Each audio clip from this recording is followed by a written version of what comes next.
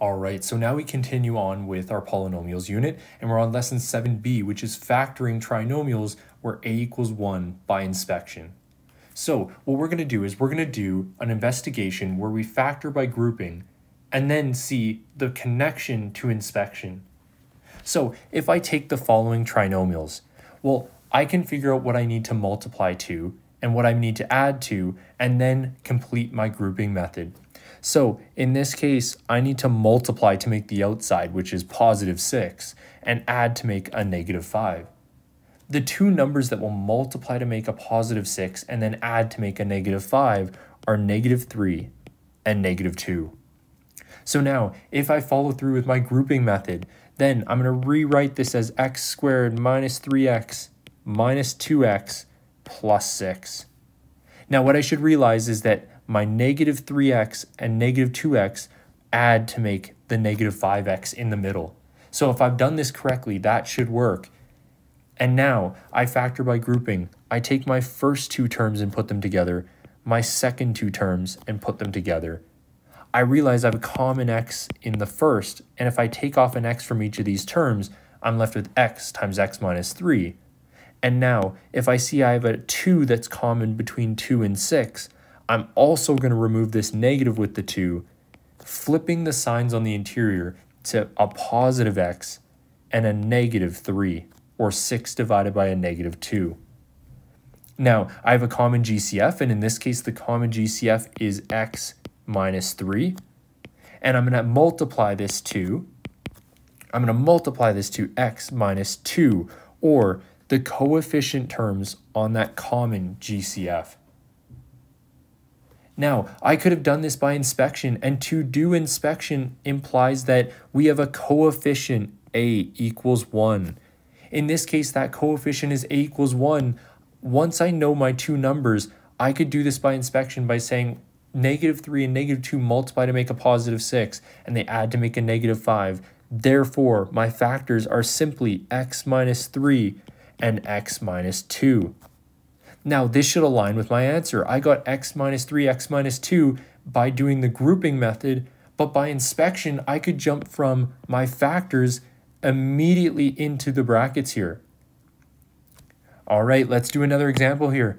If I take x squared minus 5x minus 6, I'm going to have to multiply to make negative 6, or the outside number, and add to make negative 5. The two numbers that will do this for me are negative 6 and 1. If I multiply these two together, I get negative 6, and if I add them, I get negative 5. What I can do with this is, because the coefficient of my a, or my a coefficient is 1, if the a coefficient is 1, and only if the coefficient is 1, I can jump right into my factors and write this by inspection, x minus 6, x plus 1. Now let's confirm this using the grouping method, that those are our factors. If I go over here and do my factor by grouping, I rewrite this as x squared minus 6x plus 1x minus 6. And now remember, the order doesn't matter in which we place these. I could put the 6 here and the 1 here, or I could leave them in this order. Okay, so if I group these, I'm going to group my first two and my last two terms. This is going to give me x as a common term in the first bracket with x minus 6. In the second one, if I look at my second term or my second grouping, there's nothing common I can remove here. The only thing I could do is pull out the 1, leaving me with x minus 6, or a 1 coefficient, which doesn't change anything. Now, finally, I realize I have a GCF of x minus 6, which I'm going to write out front. And if I write this GCF out front as follows, what am I left with? The coefficients x and plus 1, and they come together to make my second factor. Now, I could go back to my inspection and say, does this align with my factor by grouping? And I find that it does. They are the same solution here. So you're only able to do this, and I'm going to keep saying this, you can only do this if your coefficient a equals 1. If the coefficient a equals 1 like it does in the past two examples here, then we can go right into our inspection method and put in our factors in the brackets right away.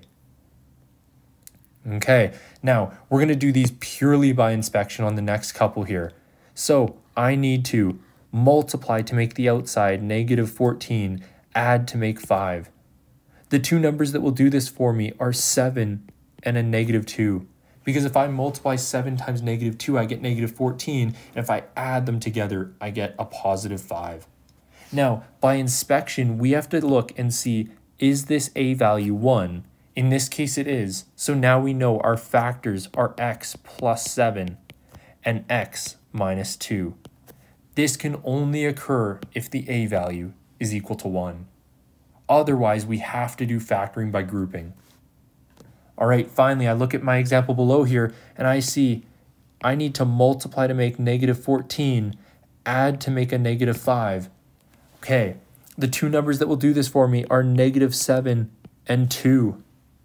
So if this is the case here, I'm going to say -7 times 2 is -14, and if I add them together, it's -5. Let's show that if I have a coefficient of 1 here, or a equals 1, I'm going to write that very explicitly above. A equals 1 in this case. If this is true, then my factors should be, by inspection, x minus 7 and x plus 2. Now let's show this by grouping, just because it's our last example before we move on here. If I do this by grouping, I have x squared minus 7x plus 2x and then minus 14. Now remember, the order of the middle terms does not matter. You could write the 2x first and then the -7x second. You'll get the same solution even when you group. So we group our first two and group our last two.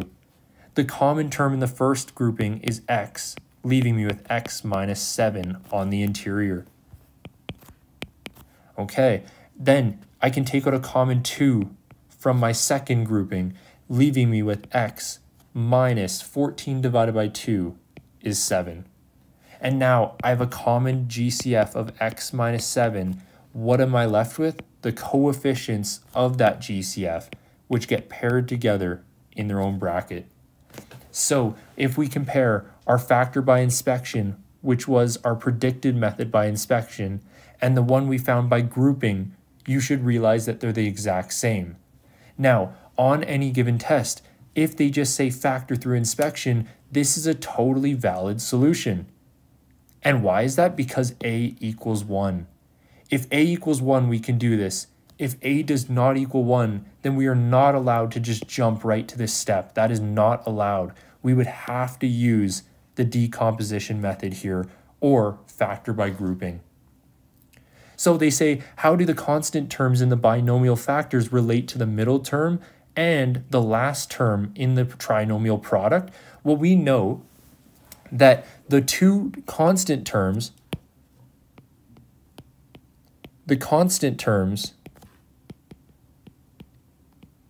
they will add to make the middle term.